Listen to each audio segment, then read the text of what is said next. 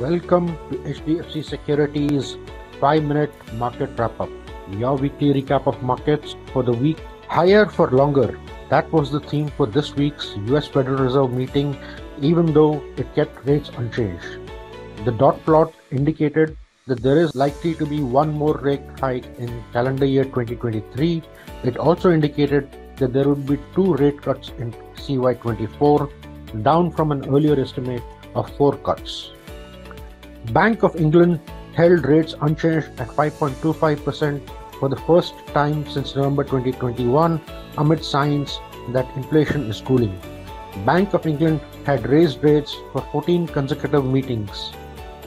UK CPI fell to 6.7% YOY in August 23 from 6.8% in July 23, marking the lowest rate since Feb 2022.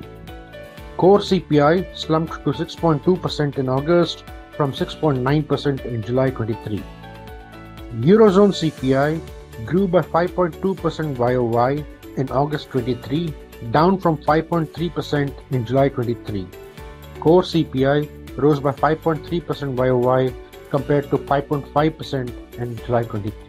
US 10-year bond yields neared 4.5% and up around 70 basis points in the last 3 months. This is the highest level since 2007. Nifty witnessed a sharp correction during the week in line with global markets. It ended 518 points lower, or around 2.6%. Mid and small cap indices fared better than the large caps, ending the week lower by 1.7% and 2% respectively.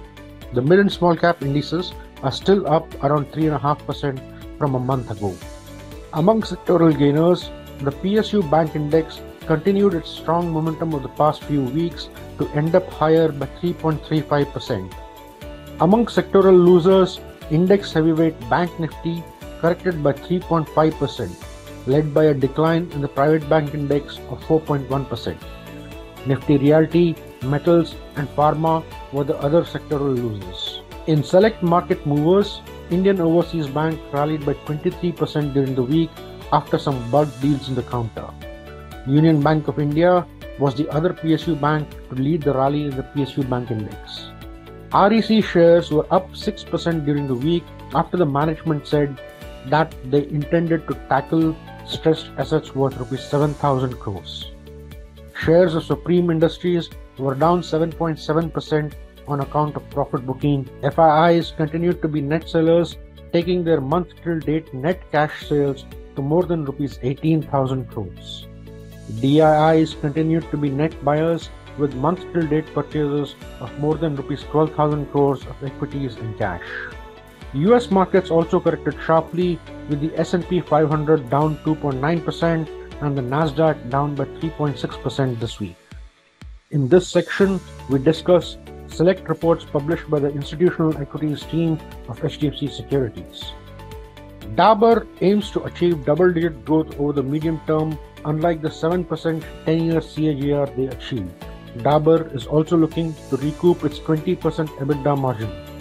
If the company can achieve the above, it would justify our re-rating argument. We have an ad rating on the stock with a target price of 650 rupees per share. Hero MotoCorp's motorcycle market share further slipped by 380 basis points to 44.5% this fiscal. This despite multiple launches like Passion Plus, New Glamour, X440 and Charisma. While valuations remain inexpensive, we reiterate our reduced rating with a target price of Rs 2,672 per share, valuing the company at 14x June 25 EPS. In the tiles segment, we interacted with the management of Orient Bell. They highlighted that the domestic demand remains muted in Q2, broadly in line with Q1. But demand is expected to firm up. LNG prices have rebounded a little bit in August but remained lower on a QOQ and a YOY basis. That is all for this week. Please do refer to the detailed disclaimer in the video. Please note that the information shared in the video is for educational purpose only. Thank you.